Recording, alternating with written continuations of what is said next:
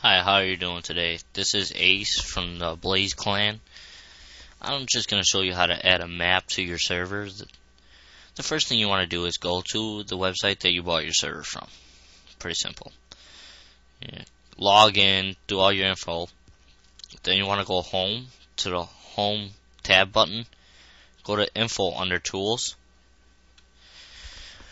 You'll see the FTP information. It says new to FTP. It's just a guide, It's kind of what I'm showing you. You want to click on the tab that says FTP URL.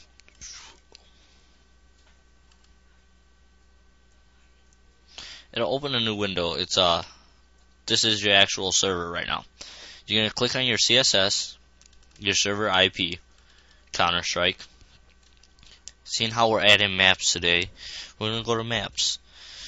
You're gonna have a list of just primitive maps that come with the server. Now, if you want special maps like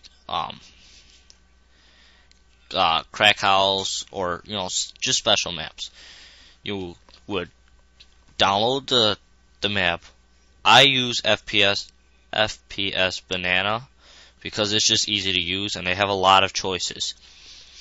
So I've downloaded this map right here, Counter-Strike or CS Crack House XE5. I like that map. It's pretty fun. I already downloaded it. I already added it to this folder.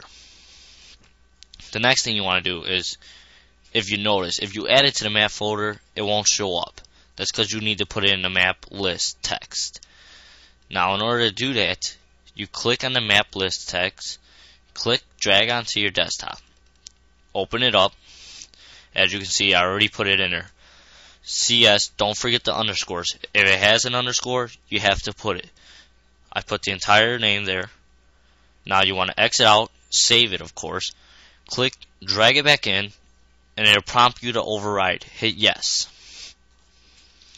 Now, map cycle. This is just the way the server, when you're not in it, if you have more than one map, it'll cycle through the maps. Same thing. Open it, type the map name, close it, save it, drag, override.